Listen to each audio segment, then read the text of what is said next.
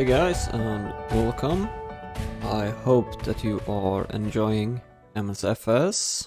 It's a great foundation. So this video is for all of you guys that's using the Steam version, and I think you have noticed that most of the time you need to open up Steam to launch MSFS, or you could add a desktop shortcut, but you are maybe like me that wants a clean desktop and probably want to add the icon here. And well, it doesn't work out of the box.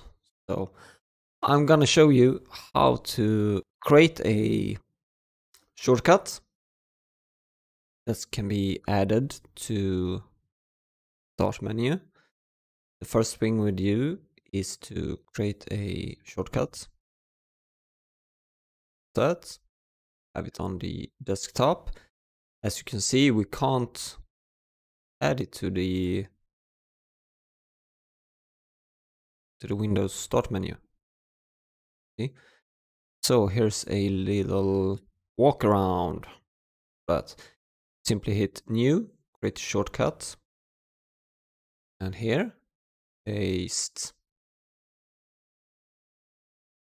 this line, paste it here, make a space, then you go to the Steam shortcut, properties, copy this URL, and paste it.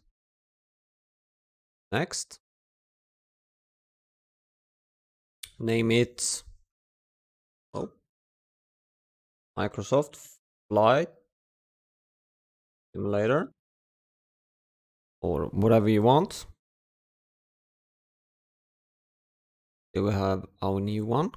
Hit properties, change the icon, and simply browse for your explorer.exe. Use icon, apply, okay. Done. Pin. Oh, it's gone there. Right click. Pin to start. Oh. Here it is, guys. Simple as that.